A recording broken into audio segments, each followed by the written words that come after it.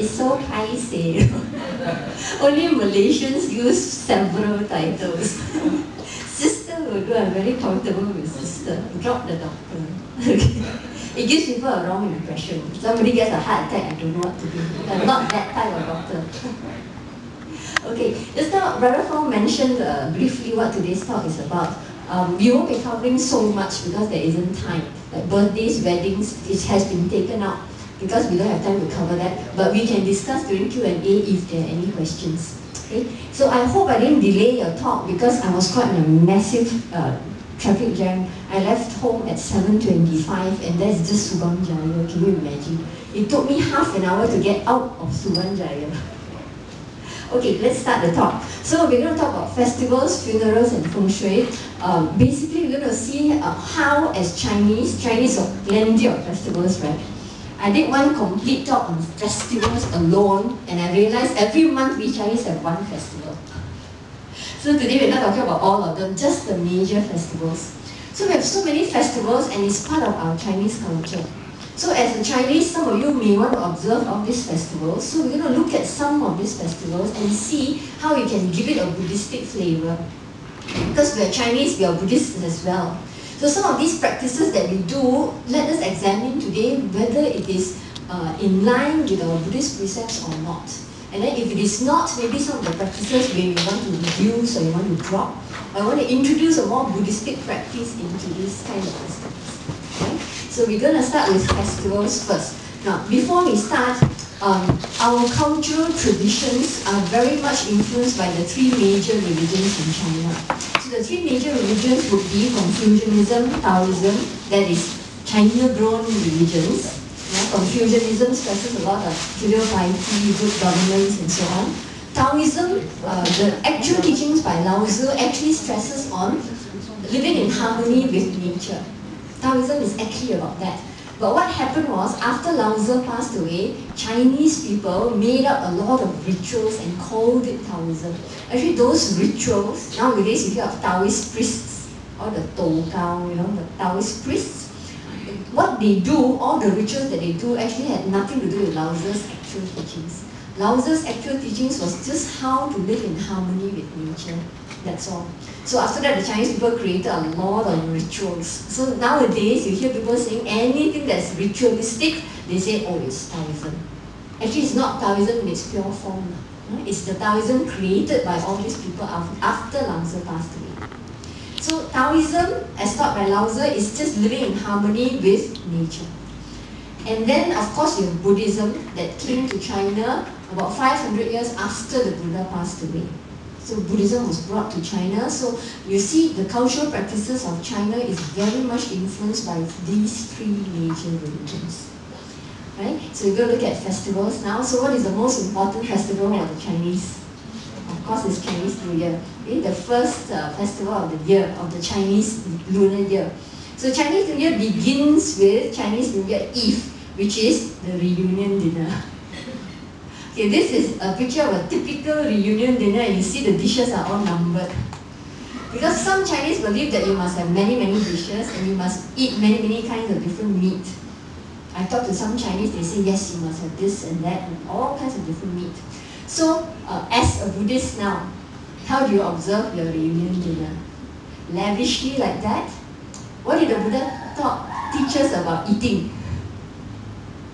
We eat for sustenance of the body so that we can maintain the holy life, isn't it? We don't eat for intoxication, not for enjoyment, not for beauty, and not for all these things. So as a Buddhist, maybe you wouldn't want to eat so lavishly, because I see a lot of families eating reunion dinners, there's a lot of wastage. A whole lot of wastage after that. So wasting food is not Buddhistic. So even we do have a reunion dinner, a family comes back and everything, yes, you do have something a little bit more special than normal, but let us remember not to waste food. Let us remember that we are eating this to sustain this body, to practice the holy life. And one more thing that you may want to do is, the Chinese cultural practice is must have a lot of meat, but you know meat comes from slaughtered animals. So you may want to reduce that also. Some families go on vegetarian, some may not want to, but you can reduce the amount of meat. You know why? Because the chain effect is there. The butchers know, oh, reunion dinner, these Chinese are going to eat a lot of meat. All types of meat, chicken, fish, mutton, crab, prawns, whatever it is. So the butchers know, the market people know they're going to slaughter more. So indirectly, we are causing them to slaughter more. Right? So you're causing them to break the first precept of killing. So these are things that you may want to consider as a Buddhist for the reunion dinner. Right. Then there's this practice of welcoming the god of fortune. How many of you do this? Or family tradition still does this? Oh, none. Okay, good. Some families, the older generation, they still want to continue this practice. So if it's the family tradition to continue this practice for the sake of tradition, then, you know, just to please the elders, you may be forced to do it. But then if you have a say, you know, this one may add on to our greed, right?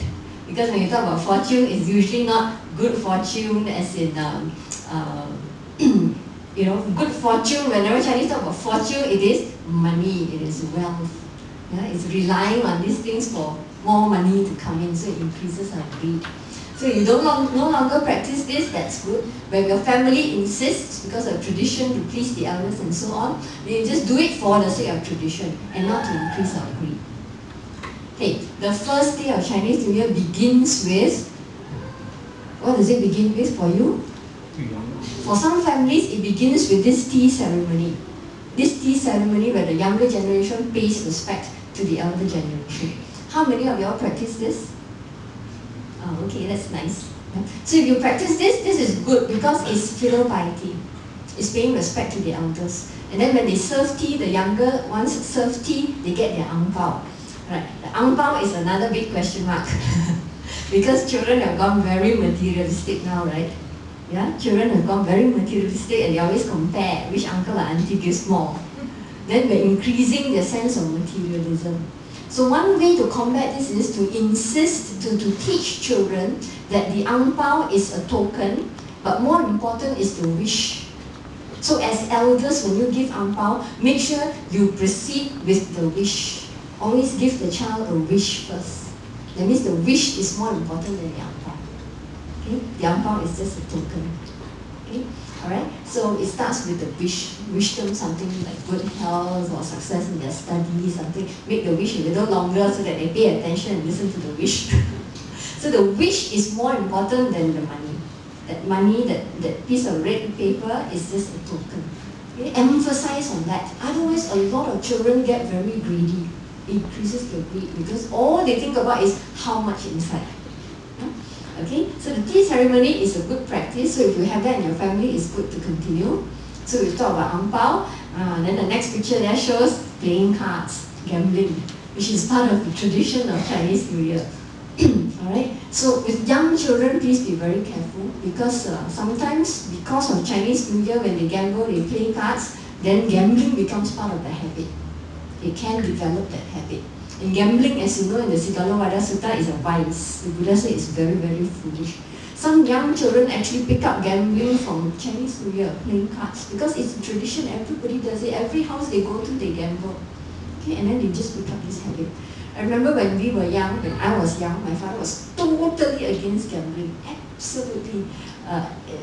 Until he went to the extreme of forbidding us to even have cards in the house. So we had no cards in the house at all, not allowed to. We had those children's game cards, but we were not allowed to have this type of cards in the house. My father was totally against gambling. Okay, so keep an eye on the children, yeah? Because they can pick up these bad habits, and then gambling is un-Buddhistic. Okay, then some families will choose Chinese New Year as a time for the whole family to come together to do dana. Some sort of charity work, whatever it may be. Okay, maybe usually visiting old folks' home or orphanages or some sort of charity work. And that should be continued. That is a good way to celebrate any festival. You have to think of the less fortunate. And then when you think of the less fortunate, humans as well as those less oops. Yeah, those stray animals in your neighborhood, yeah, they also need charity. I noticed during Chinese New Year, a lot of people will just leave their pets in the porch because they go back to their hometown. So they leave their pets there with a bowl of water and a big bowl of food. Sometimes they're left there for a whole week. Okay? And then if you are not going anywhere, you are around there, you may want to, like what I did, buy fresh